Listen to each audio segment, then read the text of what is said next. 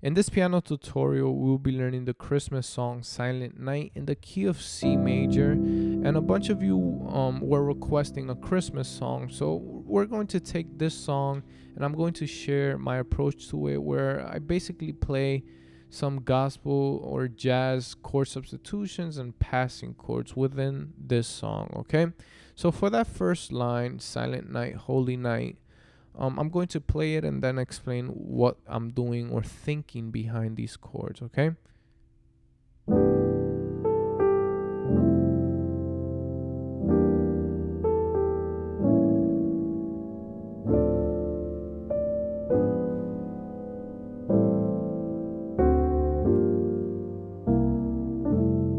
Alright, so let's leave it up to there and analyze that first line that I played. First of all, what I did, or what I'm thinking, is trying to maintain the melody of the song within my chords, okay? So that melody note will always be the last note in whichever voicing I choose. So I started off with this voicing for C major, a C major 9, 13, okay? And that's basically just a G major. Sometimes I add the 2, and the left hand just plays a C in open voicing, a C major, okay? So, Silent Night. From here, I went to an F major 9, okay? And the reason why it works is because we're still maintaining that melody note right here, right? It still fits in. Maybe if we decided to use a different chord, let's see what would happen. Something like a 6 chord. You see, it still fits because of this melody note, but I decided to use the 4 chord instead. And then from here, we're still on the same melody, right? It goes Holy Night, but in this case, I want to change up the progression a bit. Instead of going back to the 1, now I play this chord, right? A E half diminished chord, and I'm thinking of a minor 2 5 1. So this is my 2 in this case, right? To go to the 5, which is an A7 flat 9, and then reach the 1, which is in this case a D minor. So I'm thinking slightly ahead when I'm creating these progressions. So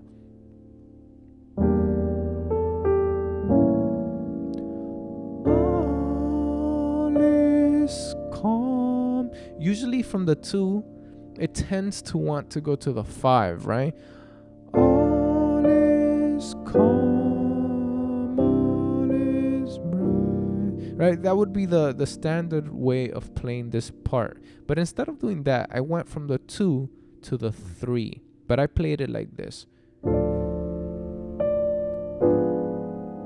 I played it as a A flat diminished 7th, right?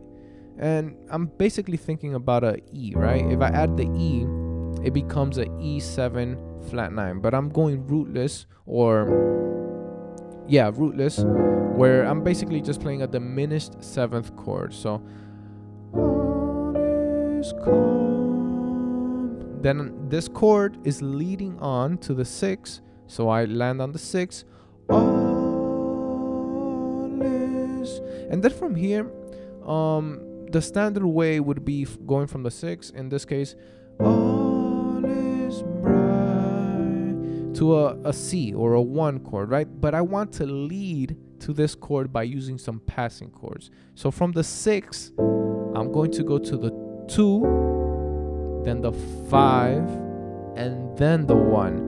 And this order of chords are all part of that circle of 5ths or 4ths, right? So I go from the 6 to the 2 to the 5 and then the 1.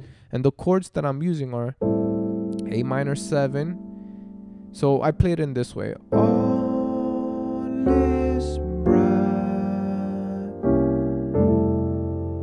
So I go from the 6 to a D7 or 2, then a G minor 7, and then the 1 chord, which is a C7 flat 9, okay? And this is the voicing that I'm using. And then we land on the 4, F major 7, okay? And I like doing those little embellishments or grace notes like this, just to give it sort of a different dynamic to the chord, okay? So So this is where we left off. And from here, if we look at the song, the standard chords, it would go something like round yon virgin mother and child, right from the 4 to the 1.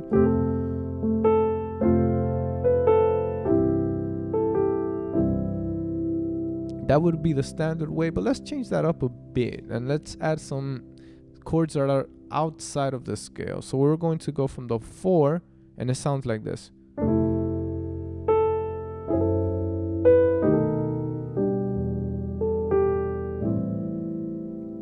So what I did here was, again, thinking about that minor 2 5 1. I'm thinking that my 1 now is a 3, right? Or E minor 7. So from the 4 that we were on, round yon, I went to a minor 2, still thinking about that 3 as the 1, right? Minor 2, then a 5 of that 3, which is B7, and then we land on that 3. And from here, we go to the 6. Okay, so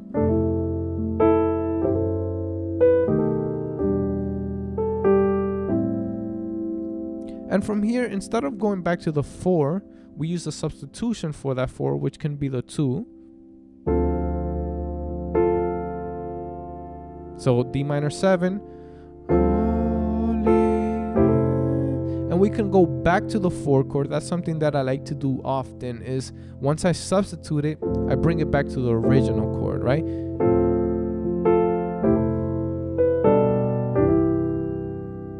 And then I use the passing chord on the 7 to go back to the 1. So, holy infant, so tender and mild. Now from here, we're going to go to the 7 chord, right?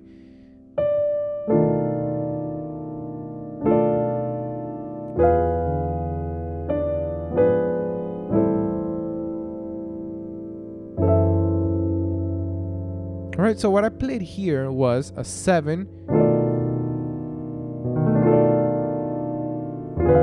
then a 3, or E7 flat 9, then I just changed the voicing for that 3, right? It's still a 3, so sorry.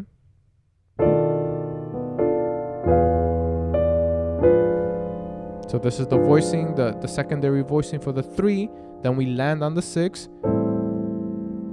And then this chord right here, which is just an F sharp half diminished. But I like thinking about this chord as an A minor over F sharp, right? An easier way of thinking about it.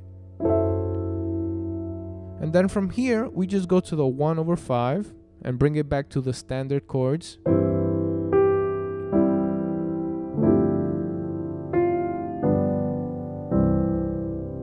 Alright, so sleep in heaven. This G13 sus. Then we resolve to a G7 and we finish the song on the 1, okay?